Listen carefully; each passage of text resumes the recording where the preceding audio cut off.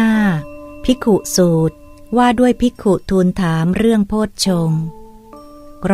186 เรื่องเกิดขึ้นที่กรุงสาวัตถีครั้งนั้น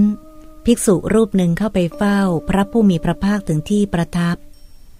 นั่งณที่สมควรได้ทูลถามพระผู้มีพระภาคดังนี้ว่าข้าแต่พระองค์ผู้เจริญพระองค์ตรัสว่าโพชฌงค์โพชฌงค์ด้วยเหตุเพียงเท่าไรหนอพระองค์จึงตรัสว่าโพชฌงค์พระพุทธเจ้าข้าพระผู้มีพระภาคตรัสตอบว่าภิกษุที่เรียกว่าโพชฌงค์เพราะเป็นไปเพื่อตรัสรู้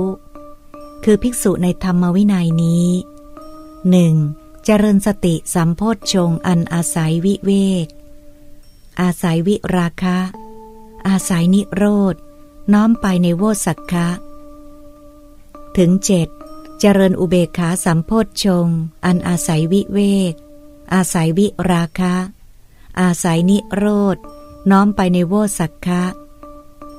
เมื่อเธอเจริญโพชฌงค์ 7 ประการนี้อยู่จิตย่อมหลุดพ้นจากกามาสวะ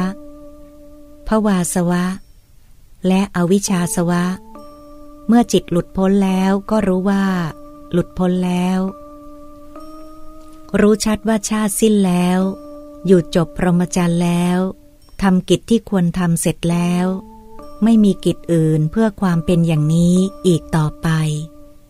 ภิกษุที่เรียกว่าโพชฌงค์เพราะเป็นไปเพื่อตรัสรู้อย่างนี้แลภิกขุสูตรที่ 5 จบ